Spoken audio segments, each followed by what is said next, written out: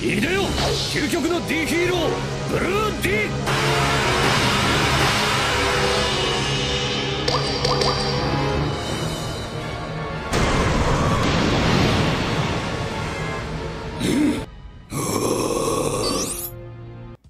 Hello and welcome to today's Deckplay video, and as you can see we're playing Numeron Plasma.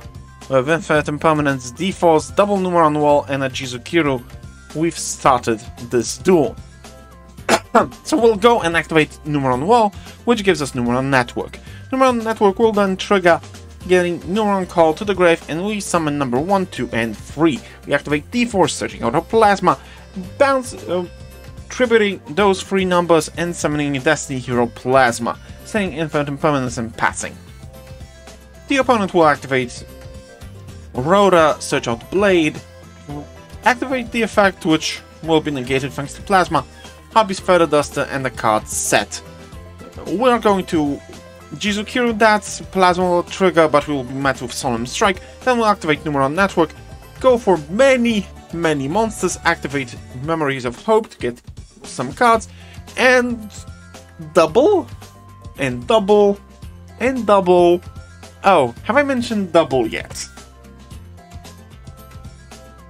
This hand is also very cancerous. We have Plasma, Numeron Wall, Radiant, Plasma, and Jizukiru. And the opponent is starting. So he'll activate Upset Goblin, give us 1000 life points, activate Card of Red Stone and Return of the Dragon Lords after setting a card. That'll give him Red Eyes Darkness, Metal Dragon, and he'll normal summon a Flare. Okay, he'll activate the Return of the Red Eyes, but we'll activate Numeron Wall, which gives us 1, 2, and 3. We activate D-Force, search out Plasma, activate Plasma's effect, get Red Eyes Darkness, Metal Dragon as an equip, attack the monster and pass. The opponent sets 2 and passes as well. Now we're going to attack, but he'll activate Mirror Force, but D-Force protects our Plasma. And we are going to attack his monster twice, since D-Force gives Plasma such an effect. And we're going to attack him twice again for game.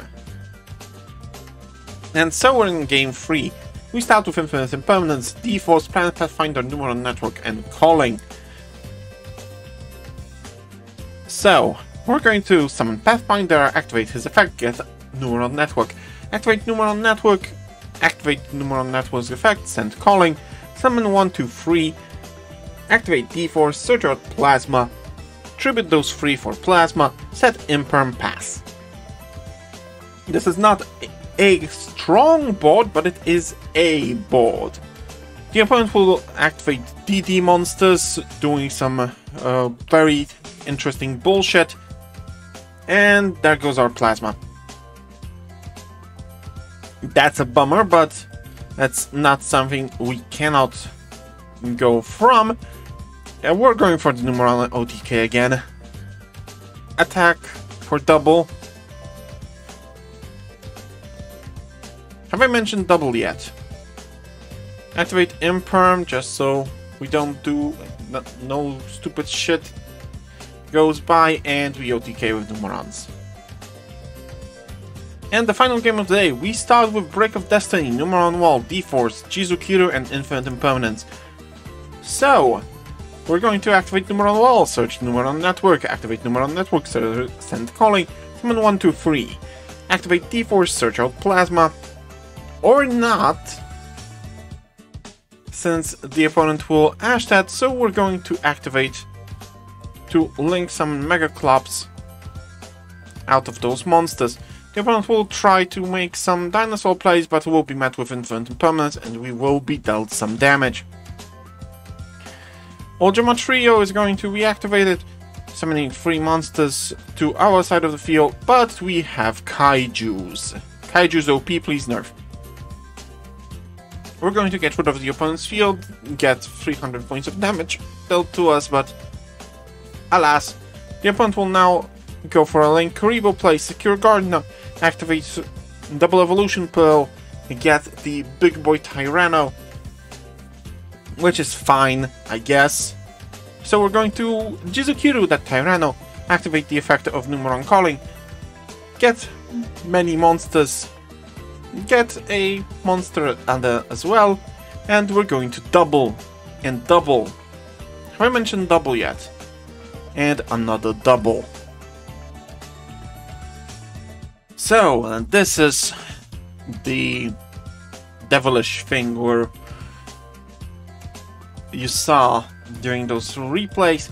You have triple Plasma, triple D-Force, triple Break of Destiny. Break of Destiny is important since it can just finish off Plasma, tribute Plasma, the opponent skips their main phase, or it can be banished from the grave to search out D-Force.